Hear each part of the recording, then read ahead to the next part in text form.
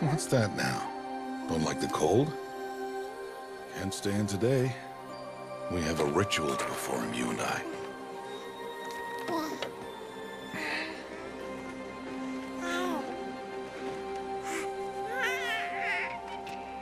Here. Wear this. It belonged to my daughter. Good.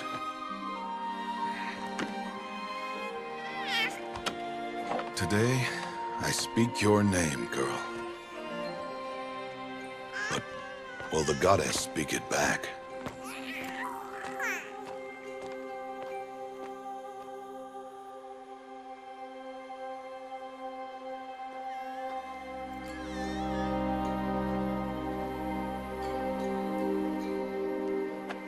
Normally, it would be the mother who declares, if you had one.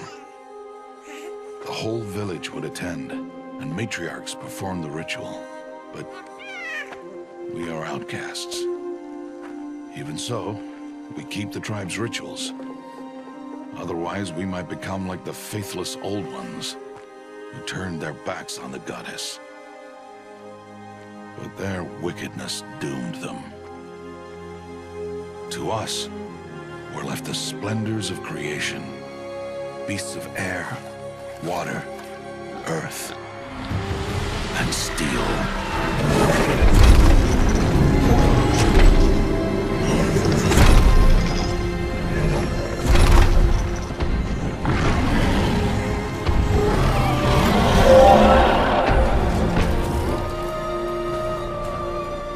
It is one thing to hunt a beast, another to hunt a machine. You must be humble and respect their power. I will teach you this. One day.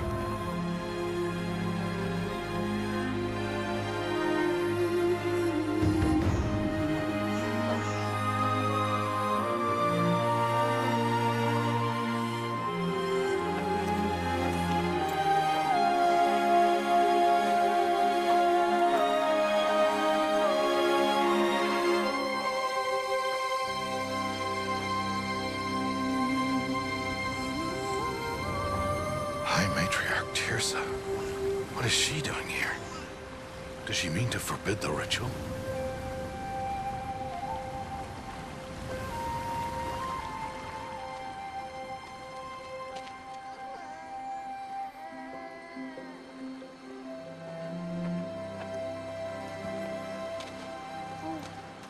No, no, no, off your knees. It's nearly time.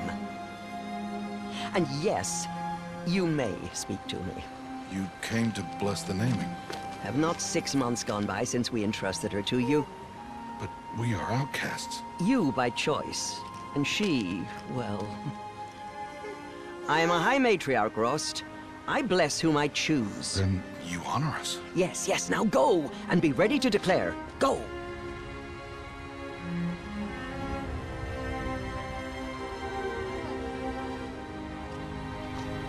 Oh, Mother, this child needs a name by which to know her. That your love may warm her life as the rising sun warms all the earth. Speak her name! Aloy!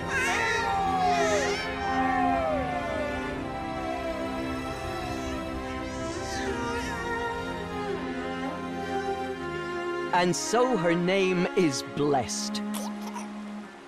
Stop this at once! What have you done? I've blessed the naming of a child. Stubborn woman, you call that curse a child? What did she tell you about his birth, outcast? Answer! I've done only what you asked.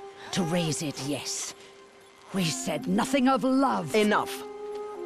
And you, blessing its name like it was one I of the know Nora, my duty one of to the them. tribe. And to you. Without consultation. I'm here. Did all year, did And wherever you go, I will follow.